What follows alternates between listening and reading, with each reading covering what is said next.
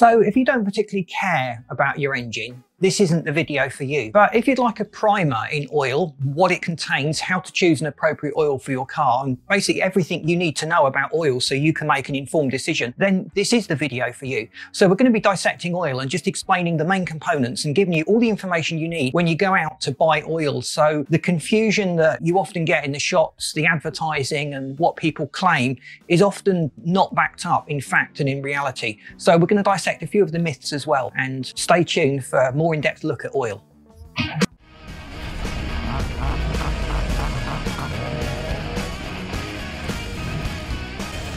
So within the engine, the oil is absolutely vital. You've got components, metal components, rubbing against other metal components at high velocity and at extremely high temperatures. Now, without the oil, the friction would build up to the point that everything just seizes and things start to break or the engine starts running too hot.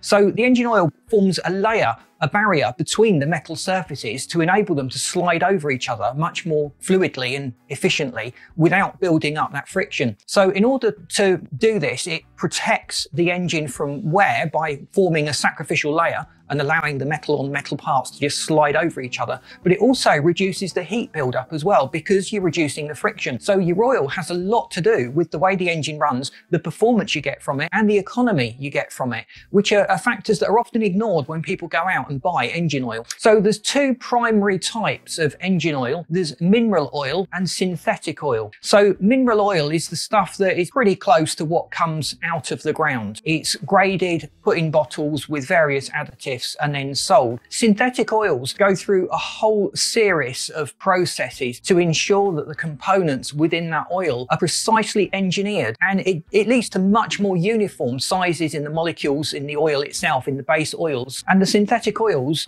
can be very precisely engineered to have a wide range of operating temperatures or a very narrow range of operating temperatures depending on the application that it was designed for. Got a little favour to ask, can you just drop us a like, and please in the comments let us know what car you've got, what your plans are for it, what mods you've got and what your experiences are. It really helps us to get out there. We're a very small channel, so we really appreciate the feedback from our viewers. So most modern engines are better suited to synthetic oils, but there's certainly some exceptions out there. So please let us know what oil you're using in your car. It's always good to just get as much feedback as possible, and it just helps us all to improve our knowledge and understanding of the various requirements of all these different cars. Another function that's often ignored with the engine oil is the fact it can be used to assess problems and faults within the engine. So if you were poorly, you might go to the doctor, he might stick a needle in your arm, take out some blood and send it off for analysis, and from that they can work out what's going wrong with your body.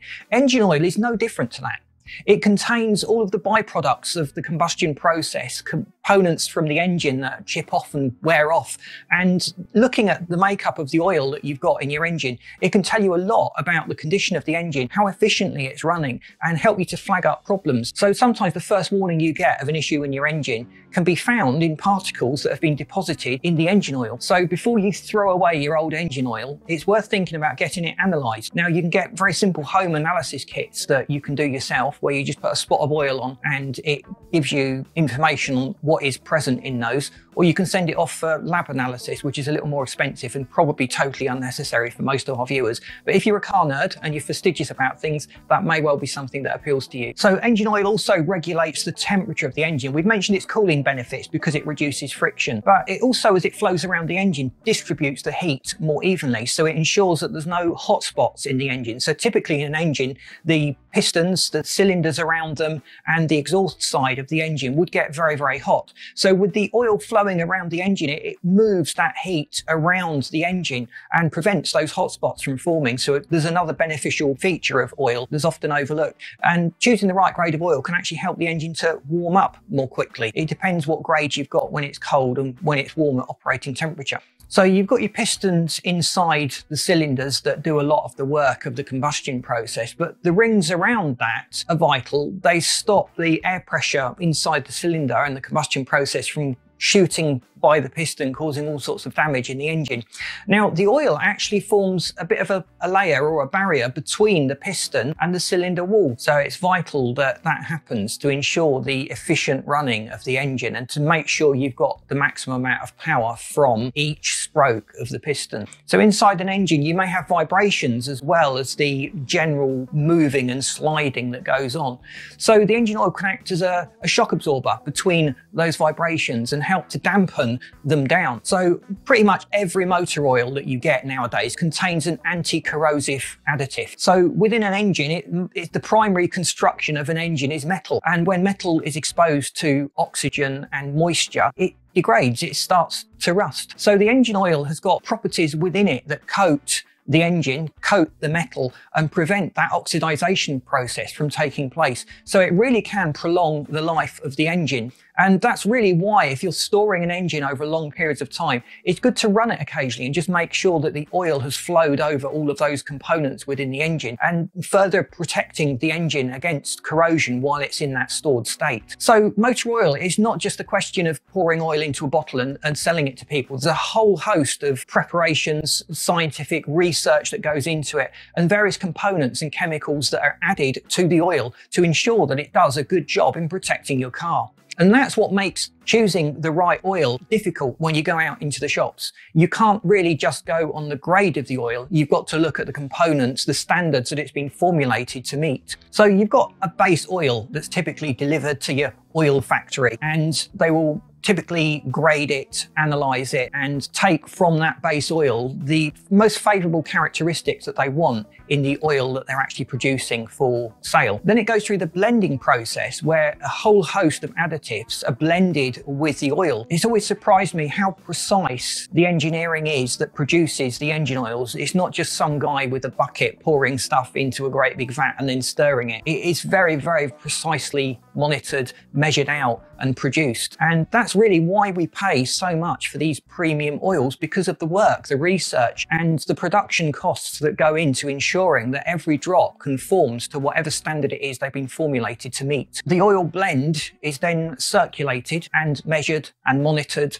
and they make sure that the oil is as pure and close to the spec that they want to reach as possible. So you can guarantee that by buying the same oil from the same manufacturer, the formulation is exactly the same. If it's done a good job in protecting your engine for the last 5 years, it's going to do so for the next 5 years too. Not that I'm advocating you don't change your oil every 5 years. I'm just saying that if you buy engine oil over a 5-year period, it will still be the same oil over the next 5-year periods. Just thought I'd get that in there before I get comments from people saying, you've got to service a car more regularly than 5 years. So before an engine oil is actually released to the public, it is tested in a hot engine. The engine is fired up. The components in the engine are disassembled, measured, reassembled, run through the oil through a vigorous testing process. Then it's disassembled again. And they just check for the wear characteristics on the engine in the various different areas. And if there's a problem, they may have to change the formulation of oil until they get the right one. So what do engine oils actually contain? Well, one of the main components of an engine oil is a viscosity enhancer, which improves the viscosity of the oil. It helps it to flow more freely. So you would start with a fairly low viscosity base oil, and then you would add polymers to it. So methyl methacrylate and ethylene propylene are two quite common components that are used to enhance the lubricity or the flow rate or the viscosity of your engine oil. The unique behavior of these molecules ensure that they are very thin at low temperatures, but as the temperature increases, they expand, helping to ensure the uniformity of the way the oil flows in various different operating conditions and temperatures. Other components include metal phenoxides, which prevent the oil from building up sludge. So as oil is used in an engine, it will collect all of the sludge and dirt from the combustion process that's in the bottom of the sump, little bits that are broken off in the engine. The dirty combustion process will leave residue on the pistons that the oil will come into contact with. And over time, the oil would potentially become sludgy or blocky. So this prevents that from happening and helps to ensure that the engine engine flows smoothly. It's vital to have that in a turbo engine where you've got turbos spinning at very high velocities at very, very hot temperatures. But it's a good characteristic to have in pretty much any oil. Then you've got zinc dialkyl dithiophosphate, which plays an important role in preventing scuffing within the engine. It's an anti-wear agent that bonds to the metal surface, forming a sacrificial layer. So as things rub against each other, it's that sacrificial layer that takes the hit and not your precious engine components. Then you've got a whole host of detergents and dispersants that are added to the engine oil. So it's like washing up, but for your engine. And these things help to break up the dirt and the grime and all the grot that builds up in the engine and make sure that the engine oil helps to clean the engine as it flows around.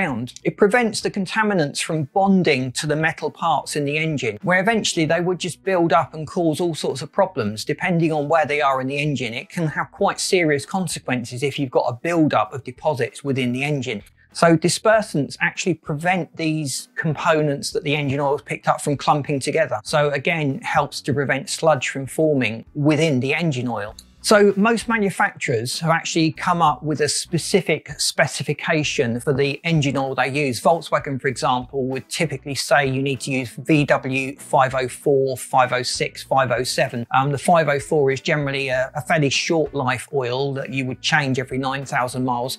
The 507 is one of their long life oils that reportedly lasts for about 24,000 miles. So look at your manufacturer's requirements, not just the numbers of the oil. The viscosity rating on the bottle is just a baseline, it's an indicator. There's so much more to oil, you can't really go by just the viscosity on the bottle. You've got to look at the standards that that oil has been formulated to meet and just ensure that that is suitable for your engine. Now, I know all the guys watching this with the big block classic American muscle cars are probably laughing at us Europeans getting quite paranoid about the oil that we use, but our engines are quite delicate. They really are quite fussy when it comes to the components within the engine oil. And generally, if you want to improve the lifespan of your engine, it makes sense to do your research and make sure that you choose a good quality oil. And I'd also say that a lot of the big box car parts stores sell very generic oils with very clever marketing that are not necessarily high performance engine oils, even though they claim to be. You compare those with the specialist aftermarket of engine oils, and it's a world of difference. It's like night and day in some cases. So be very careful what you buy. Let us know in the comments what your thoughts are on engine oil, what you use in your car. So I really hope this video has been useful to you and interesting. Please share it. Please drop us a like. It really helps us to get out there. And if you haven't subscribed, please do so. Don't forget to stay tuned, and I'll see you in the next video. Thanks for watching.